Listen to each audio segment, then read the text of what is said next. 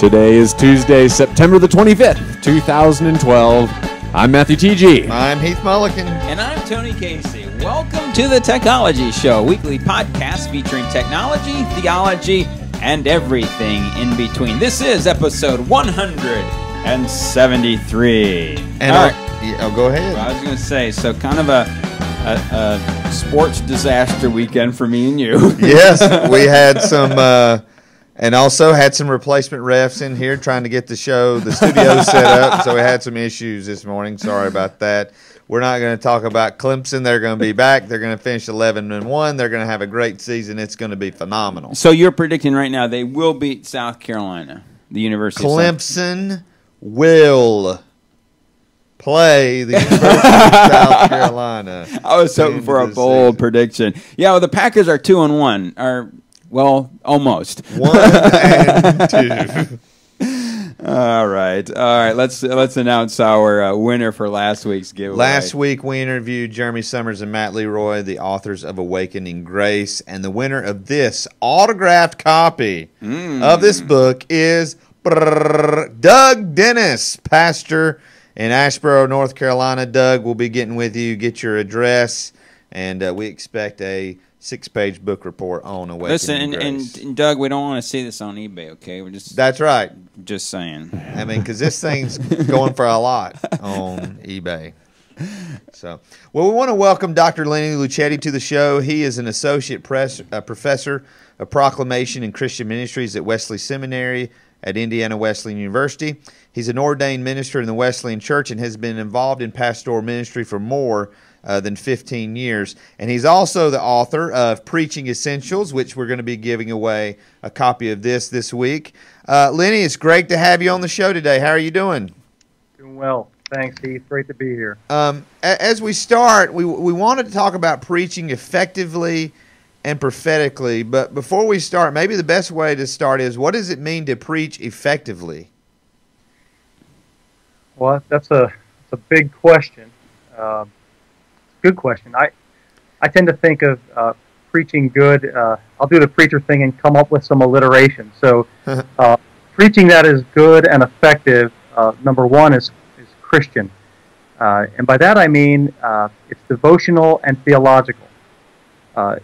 So devotionally, preaching should be viewed not as merely a rhetorical task, putting together a talk, but it should be viewed as a spiritual discipline through which the preacher connects with Christ through the homiletic process.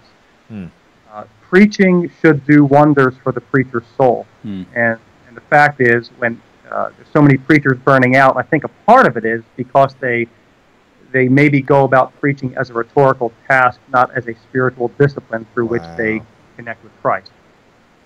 Actually wrote my dissertation on that very subject. The second thing is, when I say that good preaching is Christian, is that it has some theological substance to it. I don't mean that the preaching should just be a doctrinal sermon. Please don't preach doctrinally every week. What I do mean, though, is that every sermon we preach, that's a Christian sermon, that's a good sermon, should say something of substance about God. It shouldn't just be, 5 steps to a good marriage, 5 principles of managing finances that we could apply without any relational connection to God. And if not, it turns into good advice that could be given to us by Dr. Phil or Oprah. So the sermon should say something profound about God and relationship with Him, and yet it should be practical. So it's Christian in that it's devotional and theological. I think a sermon should also be contextual. That is, a good sermon, an effective sermon, listens to the literary and historical context of the biblical text, as well as to the contemporary context of the people to whom we preach. So I say that the best preachers are the best listeners, not the best talkers, because they've listened long and hard to the biblical text and long and hard to the hopes and hurts of their contemporary context. So good preaching is Christian, contextual. It's clear as well. There's focus to it. I think we live in an ADD world, and lots of us preachers have ADD. I remember one of the sermons I preached early on, my first year of ministry, was called 6 Godly Traits of Joseph, where I tried to unpack 13 chapters of Genesis 37 to 50. And an hour later, most of the congregation had fallen asleep. So I think we preachers, in an attempt to do justice to the text, end up saying way more than we should. And so these days, I think sermons should have one intersection between text and context around which the whole sermon revolves. So clarity is so important. And Paul said, pray that I proclaim the gospel clearly as I should. Yeah.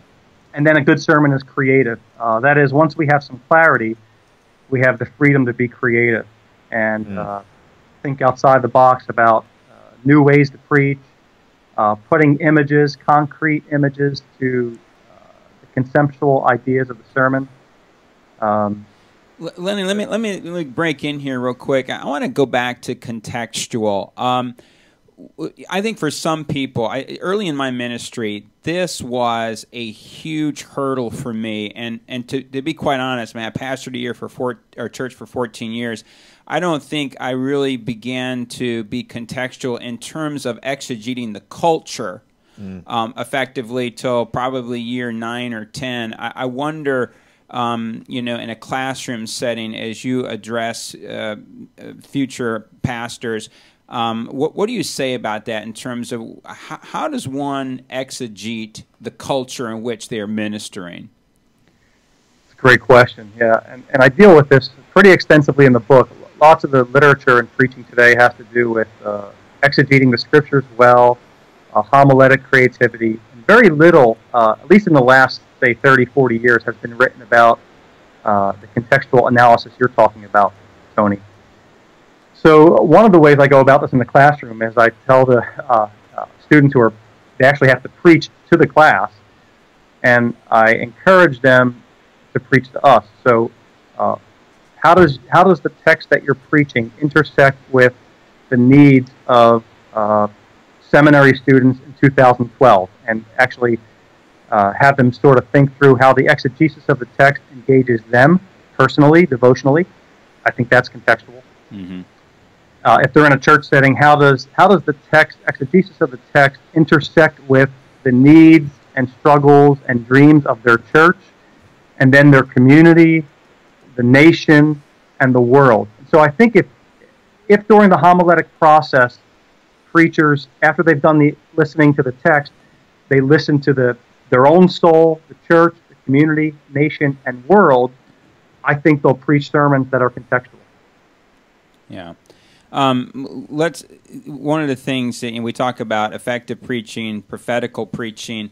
Unpack the prophetical part of this. For many of us, especially maybe people just starting out in ministry, the vision we have of prophetic preaching is the prophet who's in the Old Testament, and they're telling what the future is going to be. Talk to us a little bit about prophetic preaching, just in the everyday life of the church.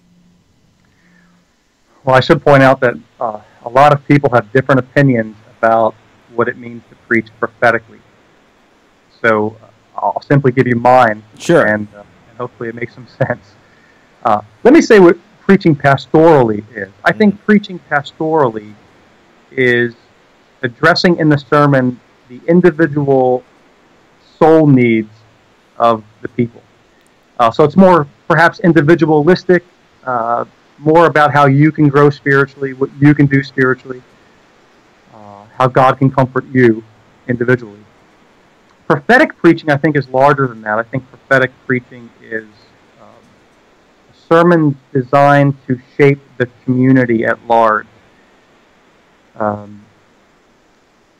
it's dealing with perhaps broader issues. It's not always forthtelling what's coming as much as it is sort of describing, unpacking for a community of faith what it looks like for the community to embody the values of the kingdom, not of this world, the values of Christ. And so it's funny. I did a lot of prophetic preaching in my most recent pastorate, before I even knew what prophetic preaching was, I just started to talk about what it would look like. We began to dream together about what our church and our community would look like if we began to embody the values of Christ and His kingdom as a community, and how that would ripple out into the community. Wow. Almost accidentally. Lenny, I want to talk to you about what sermon prep looks like for a pastor, and really, if you could unpack, most of our listeners are pastors or pastor spouses, but for a pastor, what does it look like to prep from a yearly standpoint, a monthly standpoint, a weekly standpoint, and a daily standpoint? What are some practices that we need to go ahead and start implementing into our lives? Yeah, let me start with the daily or the weekly rhythm of preaching. I think is that okay if I do that? Yeah. Oh yeah. I think of the preacher first of all as Theotokos. That is, it's a 3rd century term the church came up with to describe Mary. Theo, God; Tokos, bearer.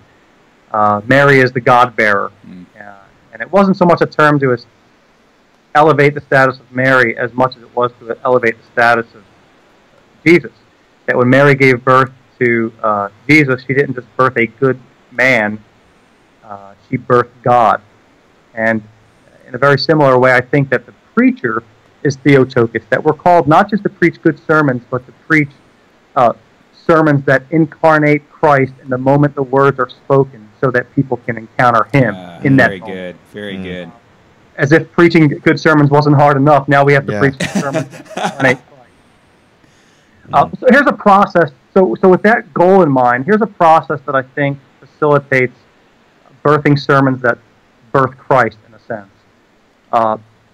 Monday, I never took, well, I did take Mondays off about half my ministry, and then started to take Fridays off. So Monday morning, I would, that would be my conception time. Okay. The angel said to Joseph, that which is conceived in Mary is of the Holy Spirit. So I try to get pregnant earlier in the week so that the baby's full term and ready to be delivered on Sunday, right? Yeah. So for me, that just involves sitting with the text, the Holy Spirit, and my people in my heart as I go to the text for them on their behalf. Nice. And so one of the things I try to do is avoid commentaries. If I go to commentaries too quickly, I call that a contraceptive. Yep. Yes. And that might stifle my Holy Spirit conception. I try also not to let my good homiletical ideas determine my exegetical findings, which to me is an artificial insemination, if I can use that term. And then also I try not to let the sermon just be about exegesis of the text, but also exegesis of the context. So I don't want the sermon to be full of literary and historical context without any connection. So I call that a sterile sermon, actually. So I really just try to Monday try to get pregnant with a sermon from the text. Tuesday I call that ultrasound, where I try to get some sense of clarity about what will be the one bridge, the one intersection between the text and the context. What will this sermon on this Sunday say in one sentence? So I need that ultrasound. Am I having a boy or a girl? Is it big or small? And so that helps me a ton once I get that statement. And then once I get clarity, that's when the water breaking happens for me on Wednesday, where I just brainstorm for images, illustrations, stories, current events, pop culture, media, around that ultrasound, around that focus statement. So Wednesday's my fun day. I think once we get clear on what the sermon will say, we can be real creative about how we'll say it, and that's fun for me. The creative juices, water breaking, starts flowing. And then on Thursday, I structure the sermon. That's what I call labor. Okay. It's going to be a traditional delivery labor. It's going to be a C-section. Am I going to induce water birth? In other words, it's going to be a 3-point sermon, a linear sermon, a narrative sermon, deductive, inductive. So I want to think through the labor of the sermon. And I don't think of the sermon as 4,000 words. I think of it as 5, 6, 7, 8 stones that I'm going to step across to get to the other side of the river. And so thinking of how I'll move through the sermon from here to there, to there, to there. And then delivery. Delivery is so important. And what I want to emphasize here is the importance of spending some time thinking through how we're going to deliver the baby, the sermonic baby. So often we spend 10 to 15 hours writing the sermon and very little time thinking through and maybe even practicing how we'll deliver it. When what's odd is, the sermon is not a written event, but an oral event, and most preachers spend 10 to 15 hours writing it and less than an hour on delivery. So I encourage preachers to spend less time writing it and more time thinking through, prayerfully, practicing delivery. So I would spend 2 hours on Saturday, 2 hours on Sunday prepping to deliver the baby. Lenny, I want to jump in here. It's interesting especially as you talk about the delivery part of this. One of the books I just recently read is this one right here. It's George Hunter's most recent. He's professor of evangelism at Asbury Seminary, and this book is kind of he kind of goes back to some of his previous works, but what interests me about this book is so much of this is qualitative research based, where they just continue to look at growing congregations. And one of the things that's consistent in all these studies is that where churches are growing, that they have tapped into something emotive. Now, again, I want to be clear here, not emotionalism. But the point is this, that we are emotional beings. We're not just intellectual, we're emotional beings. And their research over the last 60 years seems to strongly suggest that if we're going to see life change, we are going to tap into something emotive within the listener. And as you're talking about just this whole thing of delivery, I mean, isn't this part of it? Isn't that part of what happens in terms of the delivery? And we're just trying to make this connection? Absolutely, yeah. One of the beauties of having that focus statement after you've exegeted the text and the context is you can step back from that one sentence that's going to be the center around which the sermon revolves, and you can ask yourself the question: is this worth a sermon? Is this compelling enough to preach? Am I passionate about it? Will this tap the heartbeat of my people? Yeah. And if it's not, then you just say, well, let me just chuck this and come up with something else. But it's so important to me, Tony, to be able to preach a sermon with conviction and passion, because it's something I've internalized throughout the week, especially preparing to deliver it. And I think, going back to what I said earlier, the best preachers are the best listeners. We have to listen to the text, but I think we also need to sit with our people and just simply listen to their hurts and their hopes, their dreams, their disappointments. One of the challenges that we have in a growing church is making sure we spend time listening to a cross-section of our people. Sure. As the church grows, at least in my case, I was tempted to, as our church tripled in size, to back off of spending time with people. And I realized that if I did that, and as I was doing that, I wasn't able to speak with the same level of profundity into the hearts of the people's lives. So no matter how big your church gets, don't just spend time with the leaders. That's important. But spend time with a wide cross-section of people listening to their hurts and hopes. Yeah, very good. Also, again, Heath talked about monthly preparation, yearly preparation. I mean, how did that kind of look in your own ministry? Yeah, in terms of monthly preparation, one of the things I would do on Monday, when I was recovering still from the Monday morning blues, is instead of sort of tackling the immediate task of the sermon coming, if I was pretty exhausted, I might just think of a sermon series I was doing a month or two out. Sure. Which was less pressure for me and funner.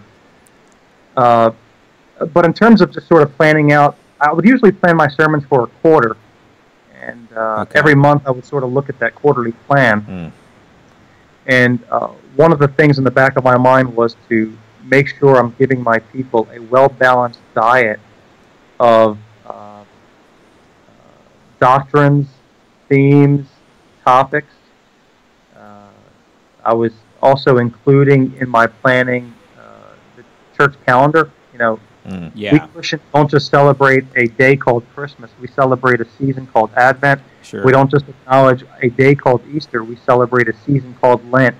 And so I wanted to be thinking seriously about those well in advance so that I could shape a 6-week Lenten series and a 4-week Advent series that would gear us for these high holy days. Yeah, absolutely. One of the things that Heath and I talked about that we liked about this book is that you have this broke down into just a lot of segments, and even a chapter, most of these chapters are 4, 5, 6 pages, and then you have them broke down into just paragraphs, a couple paragraphs. So what we did, there's no way we can cover all these, so Heath and I both kind of lifted out things that we really liked. One was the shed principle. Talk about that a little bit. Yeah, I came across an article in the New York Times, 2010, August 2010. You can look it up. It's called the article is called "Taking a Break from the Lord's Work," and it's basically a study on clergy burnout. And in the article, it says that members of the clergy now suffer from obesity, hypertension, and depression at rates higher than most Americans. That their use of antidepressants has risen. Wow! How odd this is that a vocation once associated with rosy cheeked longevity now leads to so much burnout and depression. And one of the reasons I left the pastorate to get in this teaching racket is to invest in those who are investing in the local church, because it is. I recognize now the hardest job in the world is pastoring, no doubt. So anyway, the shed plan, pastors should be getting better with time. Our best sermon should be ahead of us, before us, not behind us. And so one of the things I've noticed about preachers who get better with time, not bitter or worse, are preachers who build a shed. So SHED. They're people who develop healthy sleep patterns over time. That's the S. During a busy stage with our church. Conviction. Yeah, I'm not the type who needs a lot of sleep, but going for weeks on less than 6 hours a night of sleep really caused my creative homiletic juices to dry up. Honestly. So during a busy time, our church was growing, my family was growing. We had 3 kids in 3 years. I don't advise that. So lots of sleepless nights for me. So I was burning the candle on both ends, and I remember being in meetings that I was leading, shaking my head like I knew what was going on and having no idea what people were saying. I was just so I started to go to bed earlier, even if I just laid in bed and read a book. If I was in bed by 10 and woke up at 5 or 6, I just felt refreshed. So sleep is so much more important than I think we imagine it is. And then hobbies. Having a hobby that allows us to forget the pressures and demands of ministry, I think, is helpful. Some preachers, almost as a badge of honor, refuse to have hobbies. They're too spiritual for that. Perhaps I'm less spiritual, but I need a hobby. So for me, one of the only things I could do that really allows me to sort of forget the stresses and pressures of ministry is to stand in a moving body of water, casting a fly to rising ground. So fly fishing for me is so refreshing. And then exercise. What's ironic is that the less I exercise, the less energy I have for ministry, and the more I exercise, the more energy I have for ministry. Yeah, that's right. I remember during I was a part of a turnaround church, so turnaround means change, which means conflict, which means meetings. And so I was very busy, and the first thing to go out of my schedule was exercise. Sure, yeah. And I gained 20 pounds that year, coming home from board meetings, watching Schwarzenegger movies, eating pizza. It didn't help me much. Were you a youth pastor? No, it wasn't. I just came home mad at certain board members and would watch shoot 'em up movies and eat a lot of pizza. Yeah. Probably imagining that board member as I was watching. So exercise is so huge. And then, of course, the D is for devotional life. Yeah. Most of us are like starving bakers. We're always baking goodies for other people Yes. that we neglect giving ourselves. And Yeah, Mark 3:14 is so clear that Jesus called the disciples to first be with him and then to preach. So, Yeah, Lenny, when I read this part of your book, it was a point of conviction because, I mean, the trap is always that I'm reading Scripture in the light of someone else or in the light of a sermon or in the light of a Sunday school lesson. And, I mean, I'm just going to be gut level honest. It is so hard for me to discipline myself to read Scripture from a devotional point of view. So, like, 2012, my goal was I want to get through the whole Bible this year, so I've got this plan. And every day, I have to pull myself in 2 or 3 times to say, this isn't for the person out there, this is for me. Yeah. one of the ways, I'll take a backdoor approach, Tony, to what you were just saying. I actually think preparing to preach to others should be devotional. So I've been taught, like many of us, to separate the devotional reading from Scripture from our homiletic reading of Scripture, because it can deteriorate into what you're describing, Tony, where we just read the text looking for a sermon for other people. But I think if we actually go about the homiletic process, first allowing the text to lay its hands on us before we let it lay its hands on the congregation, I think then that we can do both. Sure. We can read Scripture devotionally and homiletically at the same time. If that makes sense. Yeah, it does. No, very good, very good. You talked about exercise. Dr. Keith Connor, who is athletic director emeritus here at Southern Wesleyan University, did his doctoral dissertation on the physical health in the Wesleyan Church, and this was, 30, 40 years ago, and he was astounded at how poor the health of ministers was in our denomination, and I'm sure it's only gotten, as a denomination that preached scriptural holiness, for us to all be a bunch of gluttons and overweight was quite a contradiction. Yeah, I agree. One of my mantras is we talk a lot about not drinking and not smoking, but we don't talk often enough about gluttony and greed, the 2 G's. So I agree with you. We need to have a more holistic approach as Wesleyan holiness preachers. Yeah. Go ahead. There's a couple of questions from the chat room I want to get in real quick. One was, does lamenting still have a place in preaching? And also, some people want to know, who are some preachers that you either read or listen to regularly for inspiration?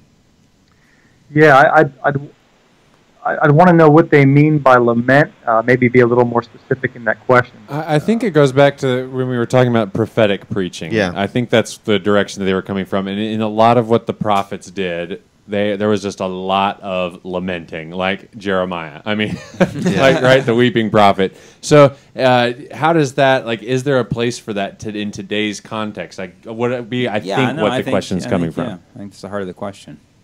Yeah. So should the preacher lament? I think the thing we should lament, I think this really ties in with prophetic preaching as I envision it anyway, is one of the challenges of prophetic preaching, one of the calls, is to hold up the difference between American churchianity and biblical Christianity. Oh. Yes. And so there should be a certain amount of lamenting that goes on in that kind of preaching. So it shouldn't. So I don't imagine prophetic preaching as always a bold in your face. You need to do this. You need to do that. I do think there's a place to, with Amos, stand up and say, let justice roll on like a river, righteousness like an ever-flowing stream.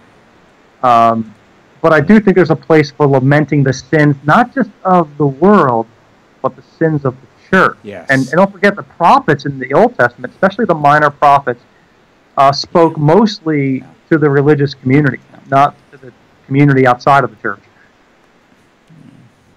Go ahead. And the second question was, are there preachers that you follow, preachers that you read after that inspire you? Yeah, I try to force myself to listen to an eclectic mix of preachers. I think if I just listen to preachers who are my age, white, and think like me and act like me, that won't serve me all that well. So I listen to men and women, young and old, black and white, very good, mainline and evangelical. Very good. So some of my favorite preachers to listen to would be sort of the mainline preachers like Barbara Brown Taylor, who puts words together better than anyone I can think of. Fred Craddock, Eugene Lowry, author of The Homiletical Plot, Tom Long. So some mainliners like that. Frederick Buechner, who wrote one of my favorite books on preaching, Telling the Truth. And then I listened to the popular preachers like Andy Stanley, who's a great communicator, people like Francis Chan, Nancy Ortberg, and then African American preachers like Tony Evans, Cleophas LaRue, Teresa Fry Brown. So my goal is to listen to an eclectic group of preachers to learn from each of them how to better go about my homiletic process. Very good. Well, Lenny, thank you so much for your insight today and for joining us. Tell listeners where they can find you online and where they can pick up your book, Preaching Essentials. Yeah, Twitter, Lenny Luchetti, and I also have a blog where I write mostly about preaching, and that would be lennyluchetti.blogspot.com. You can Google search it on Preaching Essentials is the title of the blog. So I actually want to refer your listeners to a sample preacher growth plan. One of the things I encourage preachers to do is to come up with an annual plan to grow. And so you can find one of those samples on my blog, just sort of an annual growth plan for preachers, and develop it according to your needs and interests. Well, Lenny, Awesome. Thanks so much for being with us this week. We know you have a busy schedule, and for you to take time out means a whole lot to us. Blessings on you. Thank you so much, guys. All right, bye-bye. Thank you, Lenny. Thanks, brother. Hey, we do have a copy of Preaching Essentials that we're going to be giving away. The giveaway page is going to be up shortly at the Techology Show. It is up. It is up. It's ready. And you enter as often as you like. Enter a lot. Yeah, Tell your friends to enter. Let's say, as an example, you go to the website and you see like there's 70 entries, and you say, "Oh my word, 70 entries! Well, I have a 1 in 70 chance to win." That is not true, because there are many people who have put in multiple entries. There's different ways to do it: by tweeting, by sharing on Facebook. Yes. If you need a lesson in how to enter multiple times, contact Seth Cotton. He will walk you through. He will walk you through the proper methods for multiple entries. Yes. You know, one of the things I love about this interview with Lenny is just the question out of the chat room. Who are you listening to? Who are the preachers that inspire you? Man, he gave us a list. And I had not heard of a lot of those people, so Yeah. I'm gonna have to go back and listen to that. For and me, start yeah, I would say half downloading. of those I had not heard of. So, wow. I mean, and this is why we do this show, to get just practical. His book too. Just plug it one more time. Very practical, and the way this is broke down, easily digestible. 4 to 6 pages in a chapter, and then the way the chapters are broke down they're just paragraphs at a time. I mean, he's just got these points. This book will not disappoint. I told Heath, if I was preaching homiletics in a Christian college, Preaching homiletics. excuse me, teaching. No, I meant to say teaching. I would use this as a text. It is a great book. Not only are we giving a copy of the book away, we all own a copy of the book. And, like we said, Lenny and me mentioned a lot of great preachers that you could go and you could listen to them, listen to their message on iTunes. And while you're on iTunes, you should go. Yes. You should go look up Do it. the Techology Show on iTunes. download the show. That helps us out in our ratings. Also, give us a rating. Please, give please. us that would and give us a review. And we need Good that ones, boosts please. us. Good ones, please. Yes. It's not going to help us if it's all My negative. mom's already left 10. So anyway, and also if you've got a comment on today's interview, you can email that to us at thetechologyshow@gmail.com. Or if you've got your favorite preacher, email that to us as well. And please, you don't have to include me on that list. Don't worry, they won't. It's time for Download of the Week.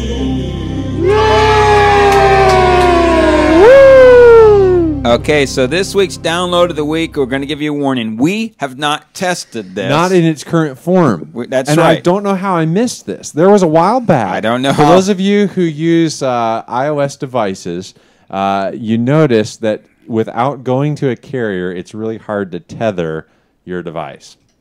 And tether meaning what? Then tether meaning that Tetherball. Thank you. That's good. That's a good question. Tether meaning that you're able to attach your device to a computer and use the internet on your computer via the device. Yep. So every once in a while, an application would sneak through the App Store.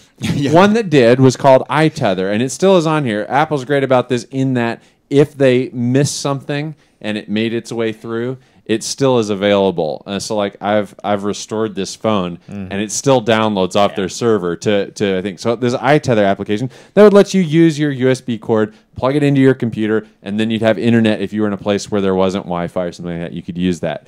Well, once they realized, or once I don't know the whole story, it was something about they thought that It was a burden dark on and stormy carriers, night. burden on the carriers would be too much for that, so they pulled it from the App Store. Tether has created an HTML5 application that will work. So you download this piece of software on your computer. It sets up what's called an ad hoc network that you then attach your phone to. So it's not through a USB cord, but through, it's done over Wi-Fi. And then this HTML5 app lets you access it. You don't have to be jailbroken. You don't have to have a tethering plan. Yeah. You can do this. I don't know how we missed this. This happened in March that they came out with this HTML5 thing. And one of the reasons that you'd stay jailbroken on your phone was to tether. Exactly. But that comes with a detriment. Like I always feel like once I've jailbroken my phone, it just isn't like there's something not right. It's and not it as feels snappy. Like you shouldn't have done it. Not. Yeah, exactly. Heath, if we want comments out of you, we'll ask for them. But let Matthew talk. But you know what I mean? Like when do. that happens, it I just do. runs not quite as optimally as you wish it did. Well, this little HTML5 app, you can go to tether.com/web. You sign up for it. It is a $30 a year charge. So it's annually, you'd have to buy a subscription to that, $30 a year. But I think if you were doing this over it's your carrier, worth it's it. $30 a month. So Yeah, and so here's what we've done. In the show notes, we've got two links. One is to tether.com, where you download the application to your computer. The other is to a video that will walk you through this process. Right, It's a right. YouTube video. So just watch that, and creating your ad hoc network is not that hard. They walk you through that as well. So check that out if you have an it's iPhone. very, very cool. How did I overlook this? I just don't know. I had no idea. I Yeah. was just as surprised as you were, Master TG. Yeah. All right, let's move on to They Said It. Read my lips. I'm going to say this again. I've never taken steroids or HGH. I took the initiative in creating the internet. The Macintosh, of all the machines I've ever seen, is the only one that meets that standard. I'm not a crook. If you know what you're doing here, slide out. Slide out. We can't give out a Tylenol without a doctor's order. Why should we give out hormonal preparations with far more serious possible side effects such as blood clots and hypertension? A school staffer in a New York City school who was concerned that young girls can get the morning after pill from the school counselor without their parents knowing. Source, the New York Post. Now, don't get me wrong. I see the value in using social media in many ways. What I'm proposing is how to set some boundaries to help you not let social media tools infiltrate your life to the point that you wake up in the middle of the night thinking of good things to tweet. Lauren Hunter, from her recent article, 3 Social Media Boundary Suggestions. Source, Church Tech Today. Only one company could see its stock fall when it sells 5 million of its newest products in a single weekend. Apple. Robert Hoff reporting that Apple sold 5 million iPhone 5s, which is only half of what was projected to be sold. Source, Forbes. If churches and denominations require... well, if I could read. If churches and denominations require signing a code of ethics, they are bringing themselves in line with many professions, organizations, and industries. But of course, signing a code does not ensure compliance. Ultimately, that is a matter of one's heart. Dennis P. Hollinger, president of Gordon Cronwell Theological Seminary, weighing in on the recent debate over whether pastors should sign a code of ethics. Source, Christianity Today. I think they should sing a code of ethics. I would do that.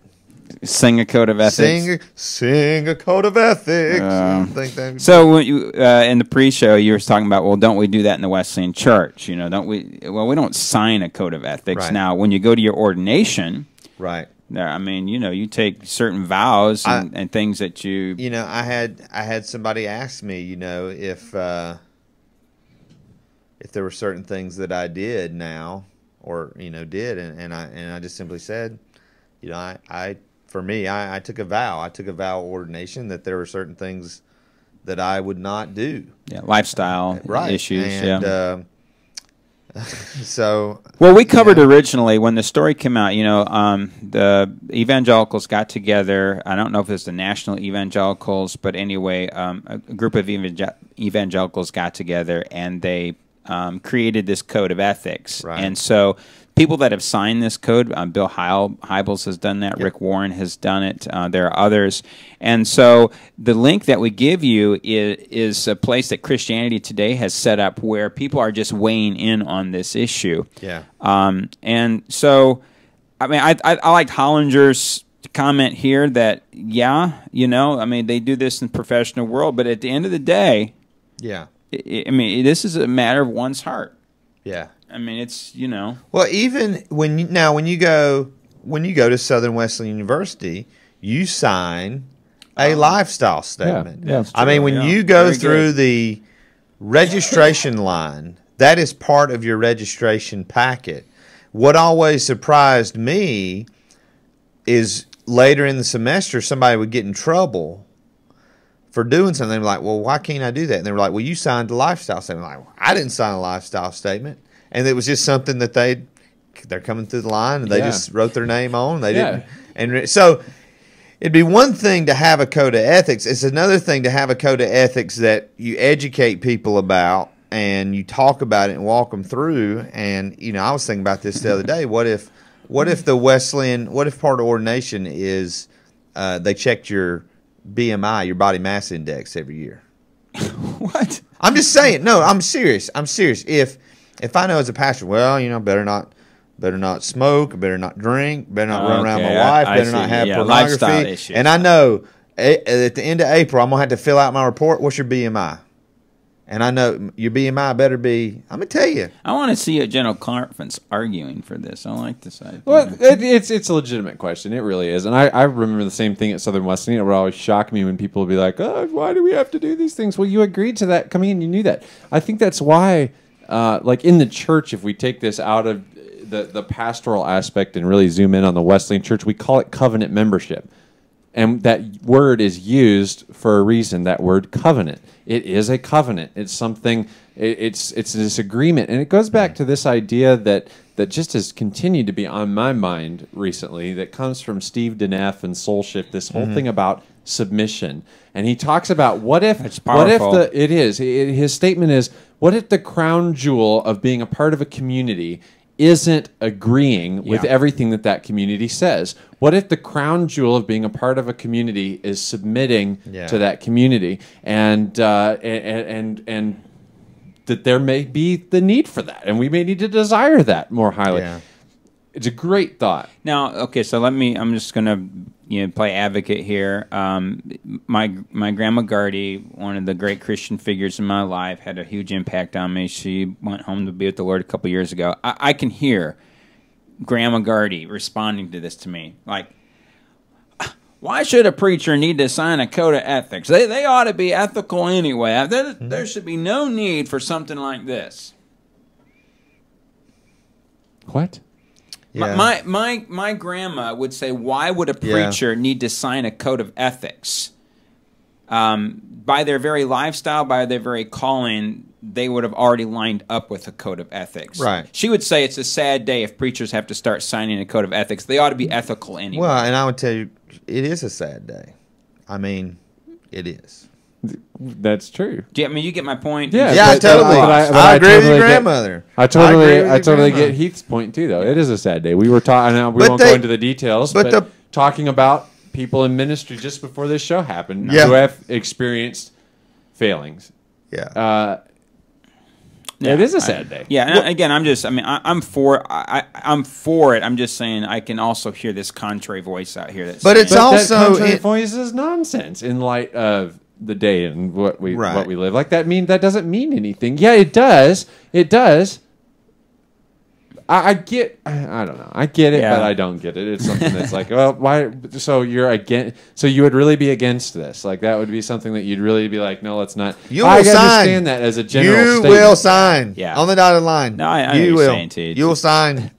All right. Everyone will sign, and you will have it imprinted on your wrist. You're bad. Our first story here, and they said it. This is one you sent me, I think, 3 weeks ago. We just finally worked it in, but.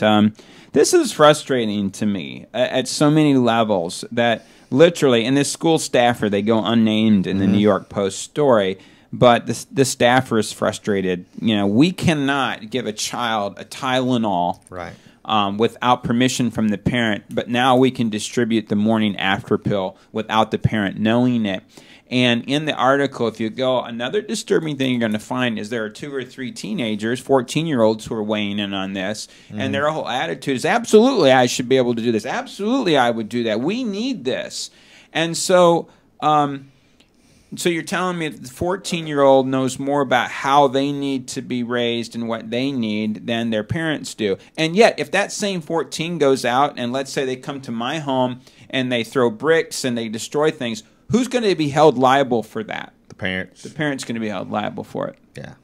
It is a we talked about abortion a couple of weeks ago, I think, or we got off on that, and it's just a sad, it's just a sad day. At school, a high schooler cannot have more than 850 calories with their lunch, but we can get you a morning after pill. But part of, I don't want to be unsympathetic. Part of what statistics shows, if a girl gets pregnant as a teen, then life is from a financial point of view, is going to present huge challenges. And maybe part of what we need to do here is get the stick out and get after the church a little bit, because the need for people to to step into other people's lives, and I don't appreciate the I appreciate the problem of teen pregnancy and how that throws young girls into poverty, but I don't think this is the answer. Is there a more preventable epidemic in the United States than teenage pregnancy? Is there a more preventable epidemic? Don't have sex. Oh yeah, the kids. The way that we treat the kids is like they're animals. Like they're just raging, and they're raging hormones. But it's like they have no minds, like they have no choice, like they have no ability to reason and to think. And so it's like we treat them just like my dad. We were in the pre-show. My dad breeds cows, and the way we treat kids today is the way he treats his cow. It's ridiculous. Yeah, we are more than hormonal. Yeah. Well, I'll get off my soapbox, but that's I know, and I've got a soapbox here too, because I'm going back now to this thing that we were talking about before, this whole preacher thing, and this concept of it's a sad day. I'm just thinking again and again in my mind a conversation that I have with my mother often. She asked the question, is the world getting better or worse? And she's of the opinion that the world is getting worse. I don't think it is. I'm of the opinion that the world is just as sinful now as it was the day after Adam and Eve took the bite of the apple. And there were this idea about, someone who's in pastoral leadership should just naturally be good. There were false sheep and false shepherds for the eternity of history. There have been this. So I don't know. I'm just, it's just what's even going when we through my talk mind. about our Christian heritage from Europe, Rodney Starks and I can't remember. There are two authors. Rodney Starks is one. The book is called "The Churching of America," and his argument is we talk about the glory days back in Europe when it was Christian Europe, and he said when you do the research, they've done they're sociologists. They contend that no more than 5% of Europe went to church. 5%. Right.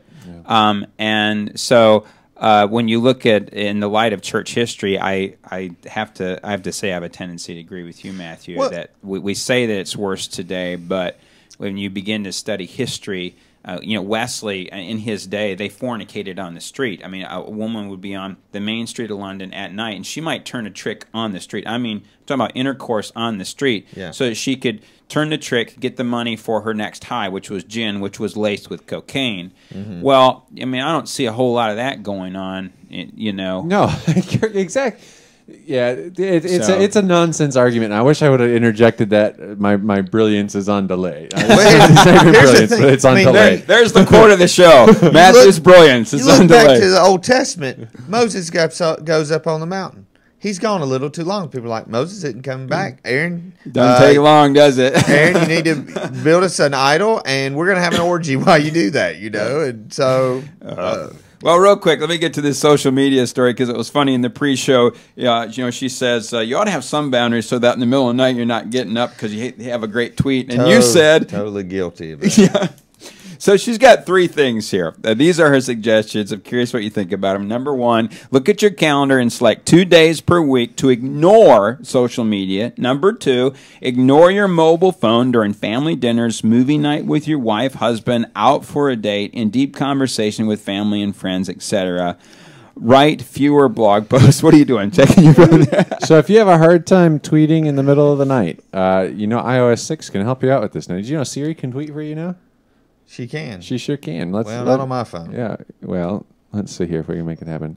Siri, send a tweet saying we're in the middle of the Technology Show and Matthew's interrupting Tony.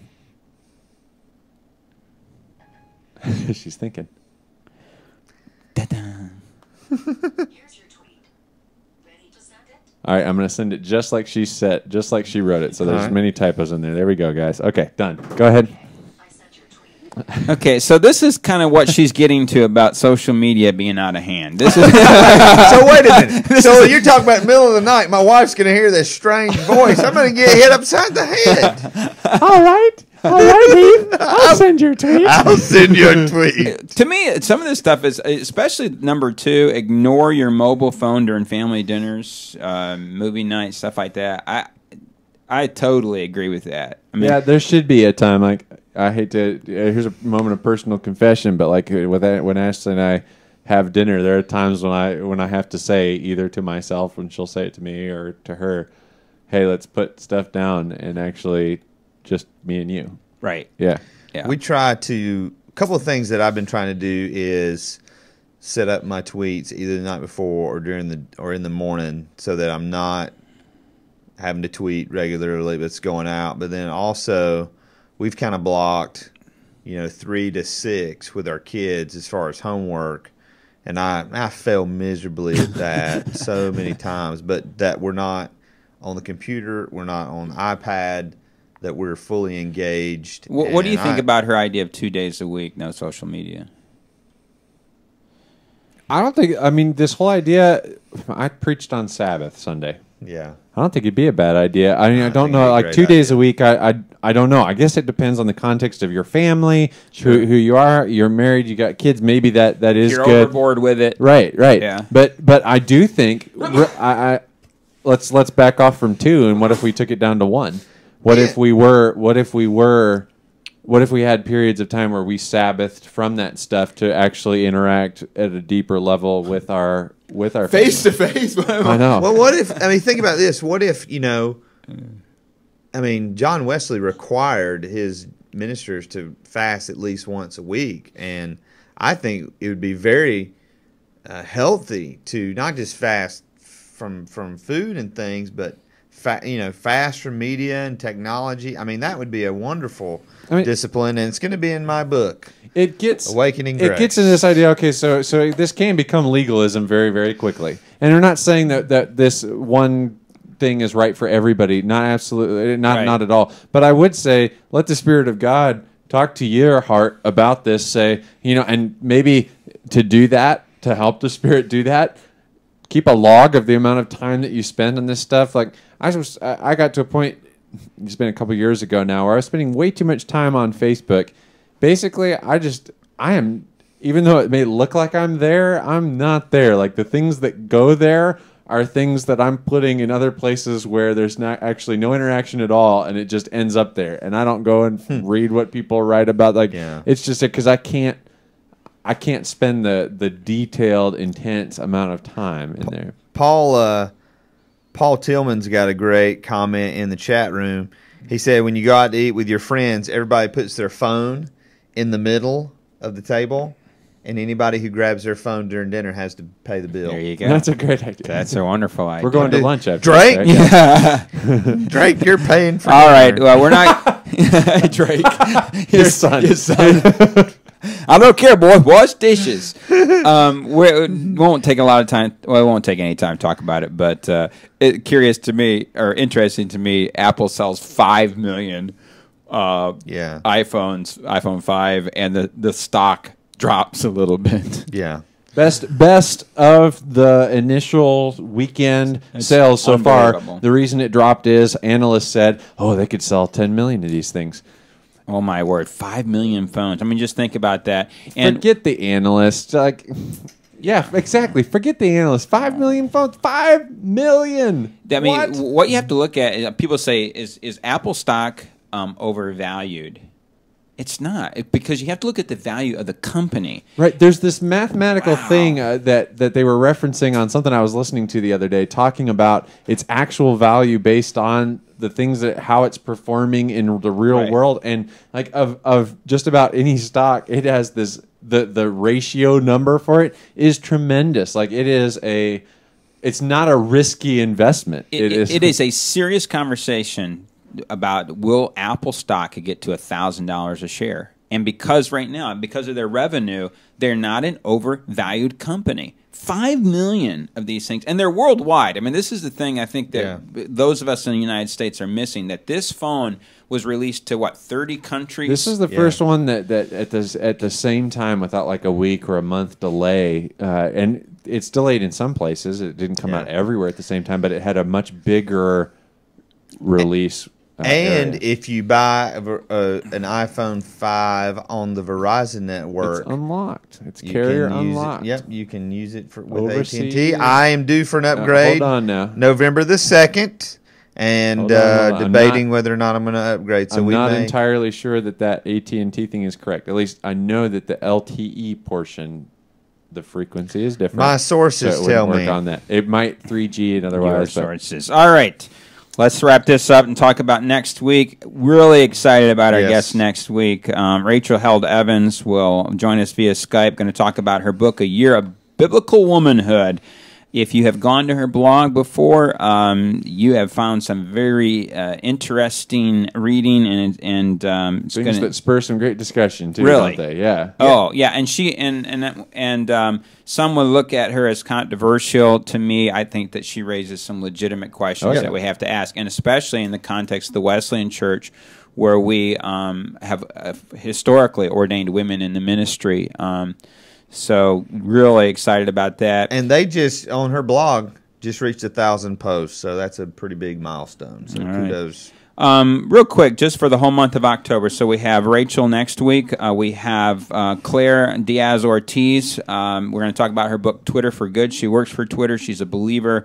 And if you are trying to maximize your Twitter to use it for raising funds for nonprofits or just to get word out about your church, this is going to be the podcast for you to listen to because, and her book, Twitter for Good, is all about that. Yeah. The October 16th, I know Matthew's really looking forward to this. Dan and Joy Irvin will be in studio. Wonderful people. I love those guys. Yeah, they are just such good people. In the Wesleyan Church, they are the area directors for the Carib Atlantic and just servants of God. October 23rd, Dr. Timothy Tennant, president of Asbury Theological Seminary, will be with us. And then October 30th, Dr. James Emery White will be with us to discuss his book, What They Didn't Teach You in Seminary. Great book, too. Yeah. All right, Heath, where can our listeners find you on the intranet? They can go to heathmullican.com and there follow me on Twitter and find me on Facebook and YouTube, all those great places. All right, Tej. Yeah, you can find me. Where can you find me? Not on Facebook. I mean, I may look like I'm there, but I'm not. MatthewTG.com, everywhere you want to be. All right, you can find me at Facebook/AKC64. And if you want to do further research on anything we discussed today, you can find all the links to the stories we covered at our website, thetechnologyshow.com. If you want to contact us, send your emails to thetechnologyshow@gmail.com or leave us a voicemail by calling us at 3049-TEOLOGY. That's 304-986-5649. Leave a message. We may even play your comments on the air. Matthew's over there playing. We also want to encourage you to use our email and voicemail. If you have questions for Rachel Held Evans and you'd like to, questions you want us to ask her, you can get those in ahead of time by using our email or our voicemail. We just really welcome that. And as always, we want to thank you for joining us. Goodbye, everybody. Bye. Adios.